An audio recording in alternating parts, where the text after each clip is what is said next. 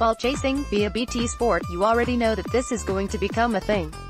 The thought process is utterly predictable. It goes like this: Australia are no longer ball tampering and are no longer taking wickets with the old ball. The opposition are taking wickets with the old ball, ergo they must be ball tampering. For a certain sort of fan, this is an entirely logical train of thought.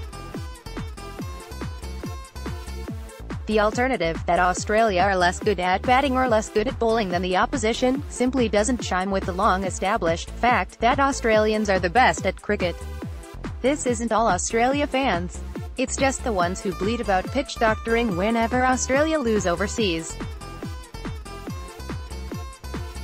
Their definition of a doctored pitch, one possessed of any characteristic that differs from a typical Australian pitch. If opposition ball tampering paranoia has not yet manifested itself, let us assure you that it will, and let us also assure you that it is not going to go away anytime soon.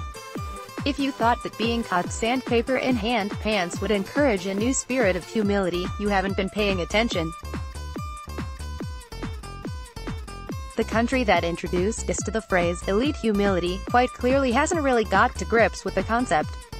While we will instead be treated in the wake of all future Australia defeats as a megadose of elite sanctimony. The reason we lost is because we're the only ones who are playing fair. Australia are getting beaten.